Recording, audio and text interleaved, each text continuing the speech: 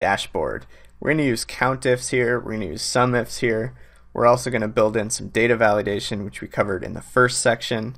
And basically the idea here is to take the raw data that we have and create a dynamic little dashboard along with a visual to kind of give you an idea of how these functions can be used as a really cool actual analytical tool.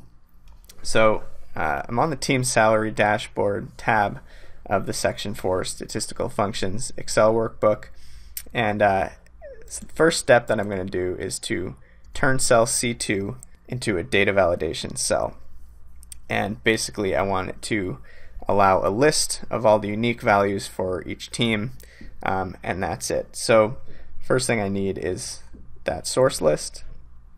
To get that, I'm going to click the salary data tab. I'm going to start in B2, Control Shift arrow down, and hit Control C to copy. Now I'm just going to create a new tab here and paste that data. This is kind of just a scrap sheet, and without deselecting it, I'm just going to go to the data tab, hit the remove duplicate buttons, and hit OK. That will tell me that 33 unique values remain, which are each of the individual team names. So I'll hit OK. That's going to become the source list for my data validation dropdown.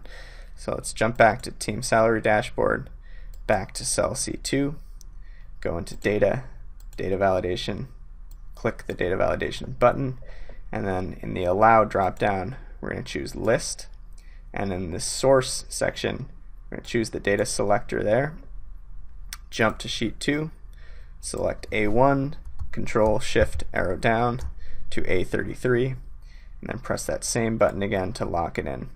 So now if we press OK, we've got our drop down list of each team. So that's step one.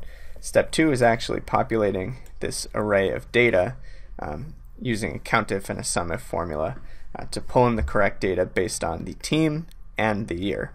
So as you can tell, there are two criteria that we're dealing with here, which means we have to use the sumifs and countifs versions of the functions. So let's get started. For total salary, since we're going to be summing an actual data range, we need to use the sumifs here. So I'm going to start with the sumifs formula, open the parenthesis, and remember my first component is the sum range. So what am I taking the sum of? Well, this is the salary column, so I'm going to be taking the sum of salary. That data lives in the salary data sheet in column E.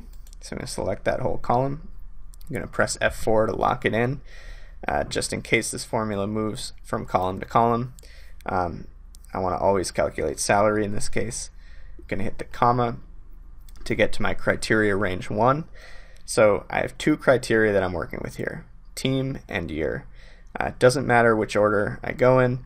I could set my team criteria first, then year, or vice versa.